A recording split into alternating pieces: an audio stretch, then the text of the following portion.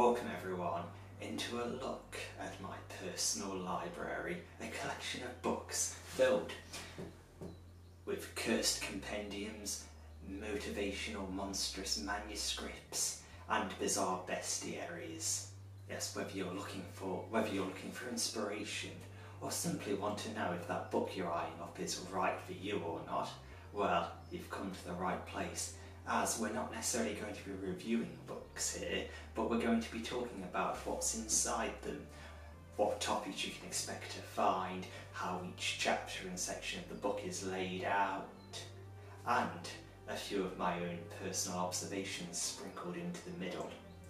So, stick with me and we'll take a look at our first book for this series, Cursed Objects. Strange but True Stories of the World's Most Infamous Items by J.W. Ocker, I believe that's pronounced.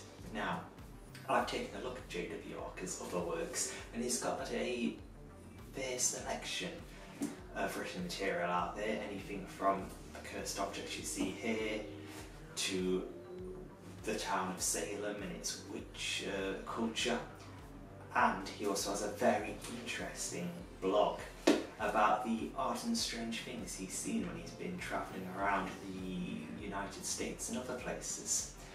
So, I think he's got quite the experience there. So, what about this one? Well, let's find out. Now, Cursed Objects is mostly what it says on the tin. It's just a rundown of various cursed objects you can expect to find around the world. It consists of the object, it's the name of the object, where it originated from, the potential years, the number of victims or owners it may have had, and where it currently is. We'll get a rundown of its history, the story that makes it so interesting, and a little image on the inside to give you an illustration of what the cursed object actually looks like. Now, what I particularly like about this book is how it's laid out. So, you go in and it does start with, I mentioned this actually because this is one of my favourite parts.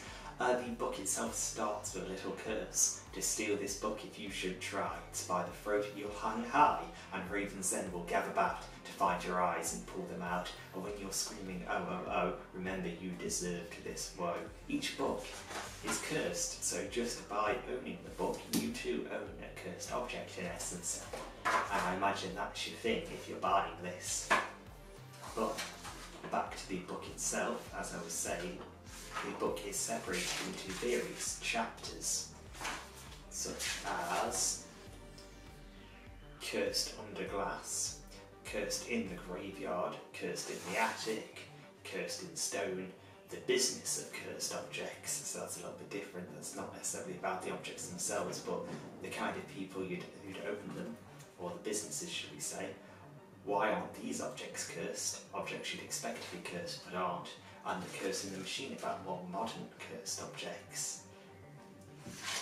And then each chapter is broken down into individual items featuring the information I stated a few moments ago. So you get a couple pages about the object and then you move on directly into the next object. Easily listed, easily identified, easily found through the index in the back.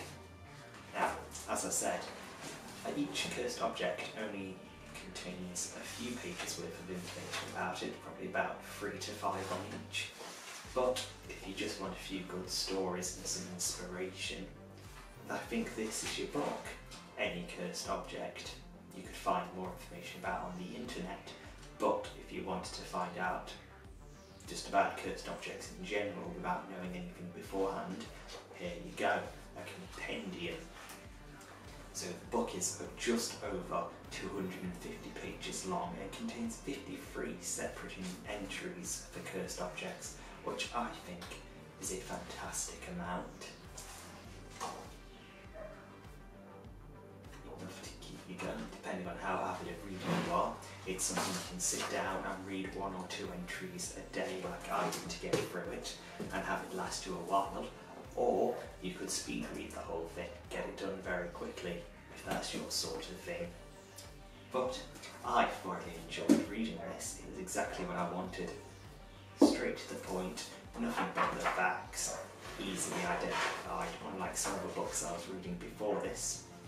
You finish reading about one cursed object, and then you flick the page, and at the start of the next page, in big bold heading, you get the title of the next cursed object. Easy, simple, no fuss.